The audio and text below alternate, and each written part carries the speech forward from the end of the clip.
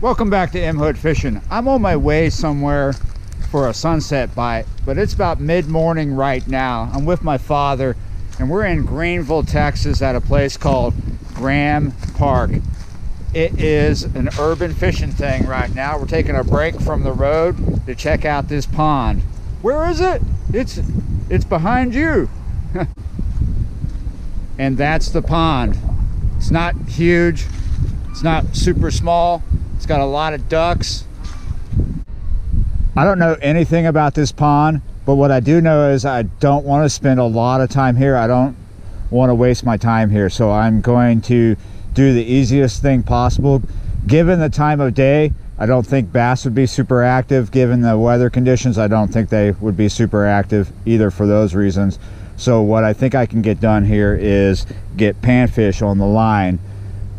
So that's what we're going to do. We're going to fish worm and a jig. I have some red wigglers that I got from the Big W store a few days ago. We're just going to put a little piece on here. We've got us a size 6 Aberdeen hook. We're just going to put this on here, thread it up. Now this is a drop shot rig. I use these rigs all the time. We're only using about a 1/16 ounce teardrop weight, and we're about a foot up. We're going to perch jerk here. And as per usual, we're going to go with the M Hood standard because this is dirty. This looks like a puddle out here, a mud puddle. We're going to do an avocado chartreuse on a 1/16 ounce jig head. And you see I'm using one of those right there. It's a flat jig head, kind of like a spade shaped. The area that this park is located in is pretty interesting. It's kind of like a old section of Greenville, Texas. There's a lot of historic buildings. They're not all in good shape. There's some pretty cool things. I'm going to show you one cool thing at the end of this video that is right at one of the entrances to this park. I think it's pretty cool.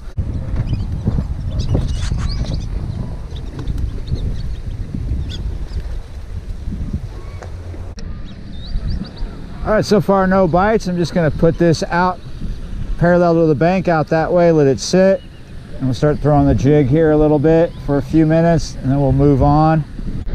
Moving on. This whole park seems to be a disc golf course. I hope I don't get hit in the head by a frisbee. I've decided just to get over here to the dam and check it out. Last night, temperatures across this region dropped below freezing again. They've been doing that for the last few days. This morning, when I got up, it was like 31 out where I'm at. It probably was about that here. But it's supposed to get up to 67. I don't even have long johns on right now. It's around 50 degrees out here. It's not bad. All right, here's a good sign. All this stuff looks good as long as it's deep enough for fish to be in it right now. Since it was cold this morning and it's been cold, they're probably not up shallow, but the good sign right there is one of those. Can you see it? Let me toggle you down. There's a float out there, a cheap plastic float. All right, so this is the end of the dam. This is where, when this gets high, it drains. It comes in. What feeds this is a little creek on the other end where it comes in. Just for fun, I'm on the other side of the dam. I guess this is technically its spillway. Look at all the horrible graffiti.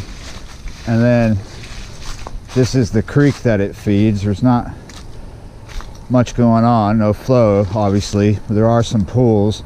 Now I don't want to waste too much time here, but just for chutes and ladders, let's go check out this other pool that I can see.